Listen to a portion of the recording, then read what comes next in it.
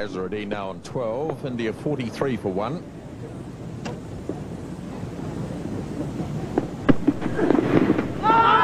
Well, he might have got a little nick on that. Yes, he did.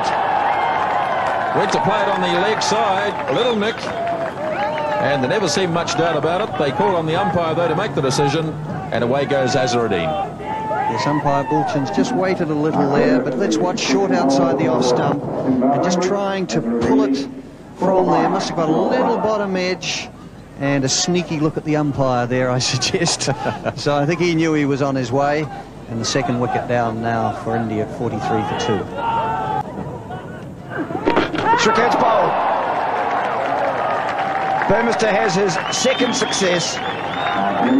And Srikanth, after a very aggressive approach, is bowled by Burmester for 32.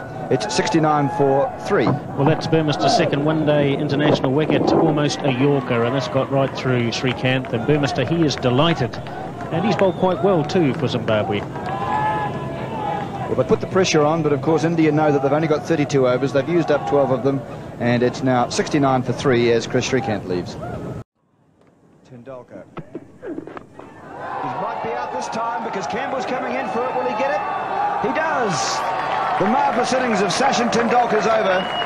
Caught by Campbell out at backward point from the bowling of Burmester.